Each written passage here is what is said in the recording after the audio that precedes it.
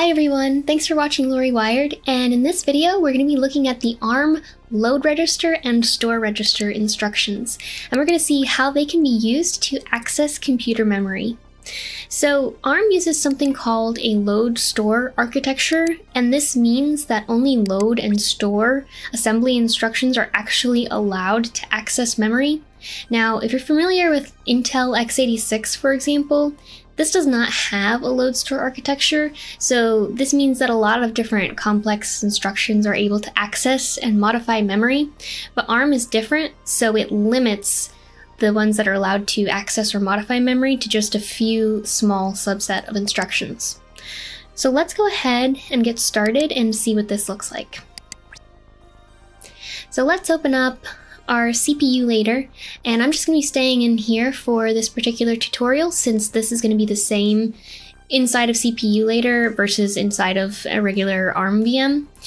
And we're going to be using the debugger to be able to step through and kind of see the memory of how things are changing as we go.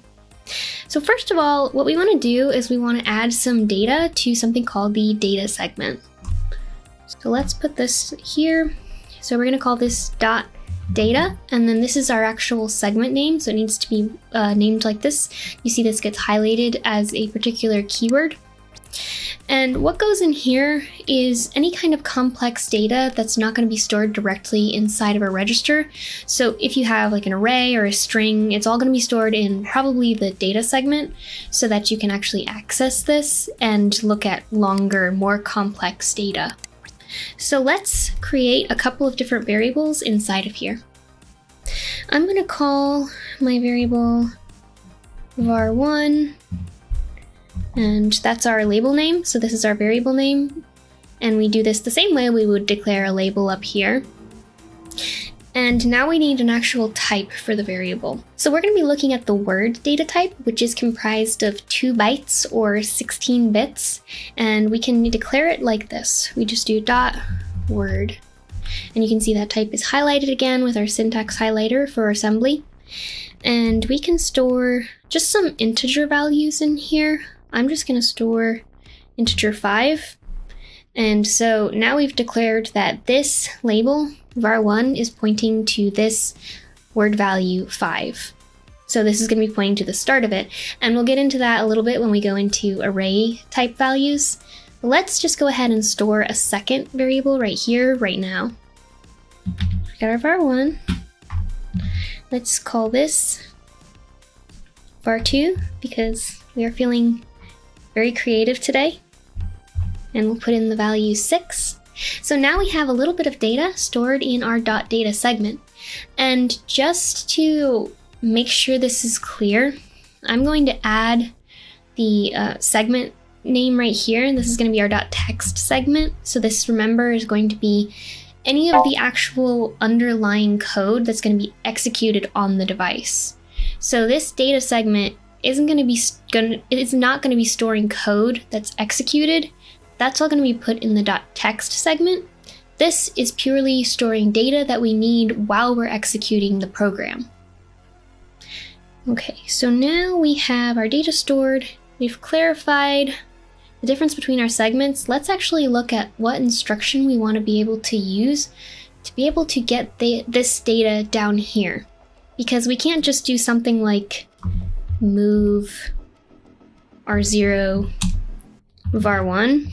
That's actually not going to work because move is not a load store type instruction. So in ARM assembly, the compiler will complain and be like, hey, you can't actually do that. So what we want to do is we want to use this instruction right here. And this LDR stands for load register. And it's actually going to take in a register as an operand, and then it's going to take in an area or label in memory that it's going to actually load into that register. So if we look right here, we can follow this kind of syntax right here. This is going to be our destination register. And then this mess right here, which we won't get into too much about the memory accesses and those different types in this tutorial, but this is going to be the source or the label that it's pulling from. Let's go over here The keyword or the mnemonic was LDR. And then we'll add a register. And then we need to actually use this syntax to be able to pull the location of this var1 variable right down here. So what this is going to do is this is actually going to put into register R0 the memory location of the beginning of this declaration right here. So this var1, so the address where this value 5 is stored in memory. So this isn't actually putting the value 5 into R0, it's storing the memory location where that 5 value is stored. So let's just run this and see and look exactly what is happening underneath. So I'm going to hit compile and load.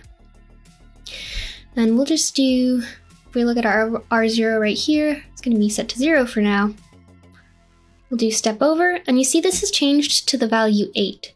So if we step over to the memory portion of this, we can actually see what the program looks like in memory. And if you look over here, you see my values 5 and 6. And if we go back to our editor, you see 5 and 6 right here. So these are the actual locations where those variables that we declared are stored. So if you're looking at the address in memory, this is going to be 0, which is the start of the program. And then if you go over 1, this is going to be 4, address 4, pointing to the beginning right here. This is going to be address 8, because remember we're incrementing by values of 4 since we're in a 32-bit architecture at the moment. So we had 4, 8, and then 12, which would also be represented in hexadecimal. So since this is located right here, that's going to be 0, 4, 8, at memory address 8, and that's where we get the value 8 right. Whoops. I didn't even know you could do that. That's where we get the value 8 right here. So if we go back and let's say we want to actually get the value 5 and load that in a register so we can work with that. All we need to do is we need to have a secondary instruction that's going to load the value from the memory address that's currently stored into the R0 register. We can do LDR once more, and then let's put that in a secondary register. Let's put that in R1. And since R0 is already loaded with the address of this variable right here, we can just use these brackets with R0 inside of here. And that, if you're familiar with C programming, think of it kind of like dereferencing the pointer, but it's checking what is the memory address that's currently in there and actually get the value that that is pointing to. So that value is going to be loaded into R1. So let's restart and reset our registers, and we'll just take a look and make sure that R1 is actually getting the value 5.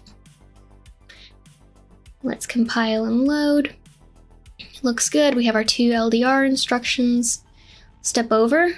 Our memory isn't going to be consistent every time, so this address can totally change. If you look over here, it's because we have our data shifted, so that address 10 in hex is actually going to be pointing to this right here. So this will change all the time, but that's normal.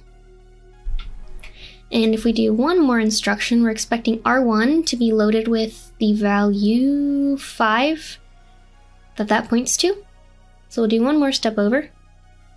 And sure enough, that value 5 from the address that R0 is pointing to actually gets loaded into our R1 register. So that was the load register instruction, and that's really useful for pulling data from memory. But what if we want to do something, manipulate it, and then store that data back into memory afterwards? We need to use something called the store instruction. So this is going to be STR, stands for store register. And this is going to take in a source register and actually place a value into memory that the destination register points to. So what we can do here is we'll take our STR and we'll just demonstrate how that works. So I'm just going to make it really obvious, I'm going to use a constant value. So let's move into, say, R2, the immediate value 3, and then let's say we want to put that value 3 into var2. So the memory location that is currently storing the value for var2, we want to replace this 6 with the immediate number 3. What we need to do is we need to actually load the address of this var2 variable into another register so we can use that as our destination for our store instruction. So we have our move. This is going to be the value we're putting in. Let's load one more time. We'll put this into R3, and then let's take our var2 variable name right here. So now R3 is going to be pointing to the memory location where the var2 data, which is 6, is going to be pointing to. Now that we have the value that we want to put in and our destination of where we want to put it, let's actually use the store instruction to do that. So we'll do str, and then this is going to be our source. So if we come over to the reference manual right here, the first register is the source register. So this has the value that we actually want to put into memory. And then the second argument is going to be the base register. So that's going to be the memory destination. So we'll put R2 as our source register. And then we're going to put our destination is R3, since that has our var2 address stored right there. So let's just see and make sure that this is actually working as expected. Restart our registers. And let's compile and load. And this, let's just step over this, since we kind of already know what's happening. We can see our stuff in memory. So just to prove that this memory location is actually going to be changing, let's just snip this real quick to make sure we can see like the before and after for this. So we'll do new, just take a screenshot, see if that worked. Looks good. And let's go back to our disassembly and watch this program run. So now we're putting the value into R1. Don't really care about this. That was value 5. Then we're using the move instruction to put the value that we want to be storing into memory into the R2 register. So that's loaded up with our immediate value now. And now we want to put the actual location, the memory location of this second variable right here. So that is going to be this instruction right here. And we'll step over. So we see this R3 register just got loaded with the value 24 in hex. So that's going to be 20, then 24. So that's our 6 right there. So that looks correct since we have the value 6. And now this is going to be our store instruction. So instead of having the value 6 stored right here, we're going to expect that this is going to be replaced with the immediate value 3 that we loaded up into the other register. So let's watch that happen. Go to our disassembly, step over. And it looks like nothing happened, but I promise, if we go over to memory, yep, sure enough, we have the value 3 right here. Just to demonstrate, this 6, whoops, it's terrible. That 6 right there was the original value, but now we have the 3 that it's been updated to. So thanks so much for watching LaurieWired, everyone. In this tutorial, we took a look at the load register and store register instructions and saw how they could load and store word values from computer memory. So remember that ARM uses a load store architecture, so you can't have all of these different complex instructions actually accessing and modifying memory. You're limited to just this subset of instructions that are allowed to do so. So thanks so much for watching LaurieWired, and I'll catch you in the next video. Come on, you know what you want.